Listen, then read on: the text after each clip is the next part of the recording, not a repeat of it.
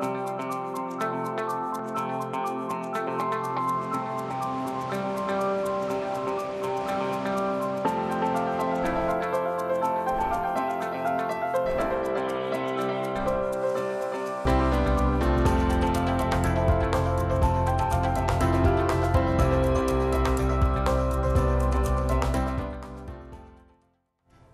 afternoon. Thanks for joining us across the fence. I'm Fran Stoddard. It is the first Thursday of the month, which means it is recipe time on Across the Fence. Here on CBS, the month of March is also March Madness, with the men's and women's NCAA basketball tournament getting underway in 2 weeks. March Madness is just one of the themes that Chef Marco is focused on today, and he's also looking ahead to St. Patrick's Day, when corned beef and cabbage are a tradition. But Marco is setting tradition aside to present these recipes. Hi, I'm Marco Ayala, and I'm here to share another recipe with all of you.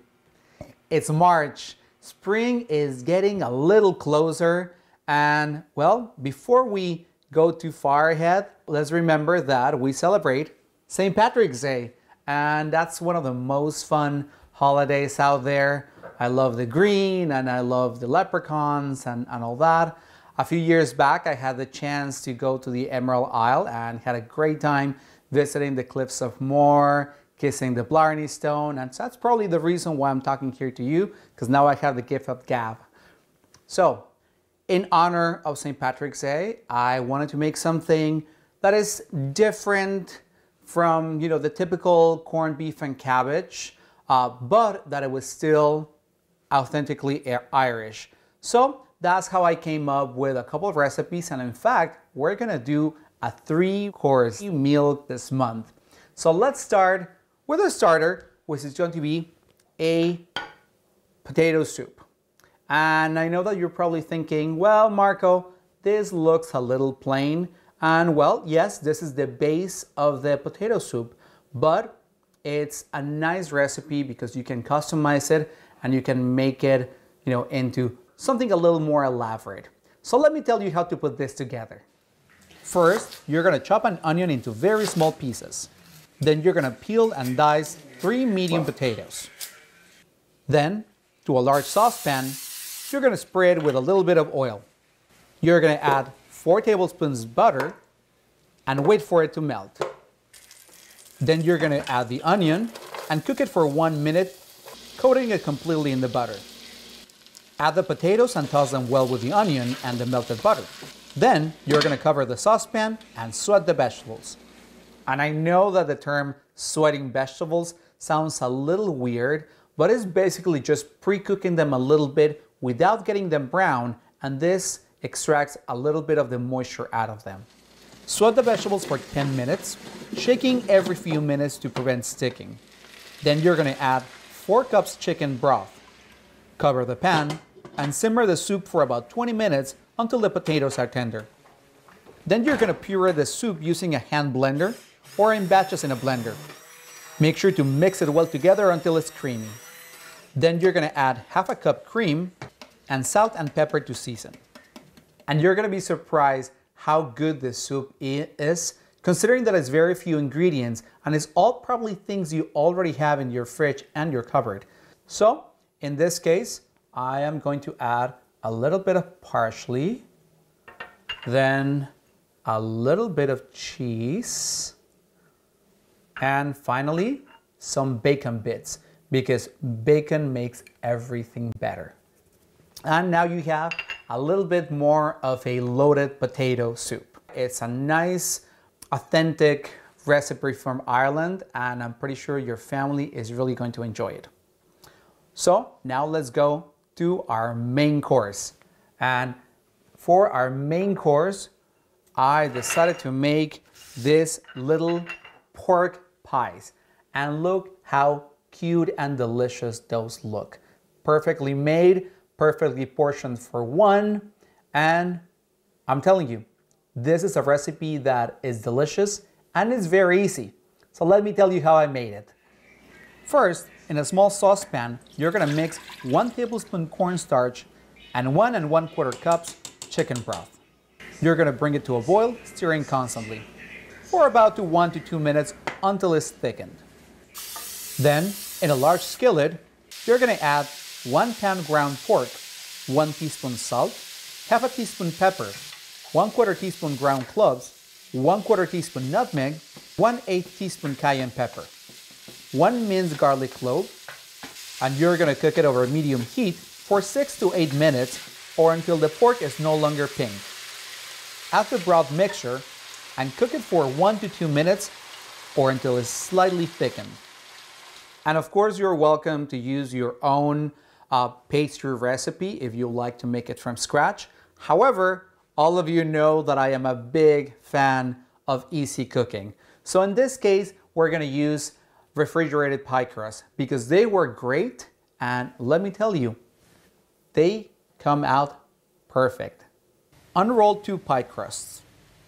You're going to cut 16 circles with a 4-inch cookie cutter. And you're not going to have enough of the already prepared pie crust in order to get the 16 circles. You're going to take the scraps and you're going to roll it again, and using your rolling pin, and you're going to complete all the circles.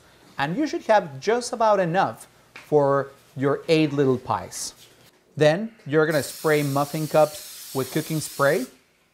Arrange 8 of the circles that you cut, and you're going to fill each with 3 tablespoons of the pork mixture. You are then going to place the other circles over the filling and press the edges just like you would to a pie. Then heat your oven to 425 degrees and bake them for about 15 to 20 minutes or until golden brown. And as you can see, the final result is not only beautiful, but they're absolutely delicious. Let me cut one up here so I can show you the inside. And look at that filling. You can see a gravy there. And right now with March Madness, all the basketball games going on, this is a good way to have something that is portable and is easy to eat while you're watching the game. So now that we have that all done, let's go to our third course, which is dessert. And in this case, I decided to make Irish cream truffles. And of course, inside, they have a little bit of Irish cream. So let me tell you how to put these together. Place a saucepan with a little bit of water and a bowl that's heat resistant on top of it. Add chocolate chips and heavy cream and stir until they're melted. Then you're going to turn off the heat and you're going to add 1/4 cup Irish cream and a pinch of kosher salt. And of course, you're going to notice that the mixture is very runny. So what are we going to do? We're going to put it in the fridge and cool it for about an hour until it's cool enough to handle. And you're going to take 1.5 cups white chocolate chips, 2 teaspoons vegetable oil, and you're going to microwave them in 20-second intervals until the white chocolate chips are completely melted. Then you're going to take your ganache, roll it into balls, and set it in a tray that has been prepared with parchment paper. Then, using a fork, you're going to dip each truffle into the white chocolate, turning it to coat. Place it back on the baking sheet and allow it to cool. And to decorate them, you have 2 options. You can sprinkle them with green sugar, or in this case, I used the rest of my white chocolate. I added a few drops of food coloring, and then I drizzled all of the truffles with it. And let me cut one up so you can see the inside, and check that out. Doesn't that look delicious? Is the chocolate inside, and you can smell the Irish cream, but still is white on the outside and has some green for St. Patrick's Day. So I really hope you enjoy all of these recipes. I hope you make them at home, and I hope you share them with your friends, family, neighbors, or just add them to your regular recipes that you make for your family. And remember that to get these recipes and many other recipes from our archives, you can go to the Across the Fence website. And while you're there, remember to like us on Facebook, follow us on Twitter, and subscribe to our YouTube channel so you can get the latest updates of Across the Fence right on your phone or your computer. And from my kitchen to your kitchen, happy St. Patrick's Day. Enjoy some good food, enjoy good company, and the luck of the Irish. Thank you, Marco, for getting us ready for March Madness and St. Patrick's Day. 5 years ago, a former fraternity house at the University of Vermont became the UVM Alumni House. The $9 million project was funded by private donations, and the detailed restorative work was done by experienced Vermont craftsmen and women. We've opened up the Across the Fence archives to take a look at the UVM Alumni House after renovations. I'm excited that after a decade in the planning, we've actually opened the doors to a new home here on campus for all the graduates of the University of Vermont. We want the building to be a home that you feel comfortable walking in the front door. So as you enter the front door of the Alumni House, you're going to be greeted by a UVM student ambassador who will welcome you back to campus and point you in the right direction, whether that be a meeting you're attending or a comfortable sofa to read the paper. What has this process been like? The university acquired the building from the Delta Psi fraternity in the mid-2000s, and since that point we've been developing plans and fundraising to make the renovation possible. The fraternity treated it pretty well, but it did require us to do a complete renovation from mechanical, electrical systems all the way from ground to ceiling, including some exterior work. We are thrilled that there are a lot of local craftsmen that put blood, sweat, and tears into this renovation process and did so with passion. That really, as you look around the house, you'll see the attention to detail is just extraordinary on the wood carvings, the stained glass windows, the light fixtures throughout the home have been completely restored by Conant Metal and Light here in Burlington. That touch of detail is really what separates this building from others. And it is now with my great pleasure to ask you to join me in thanking once again those terrific lead donors.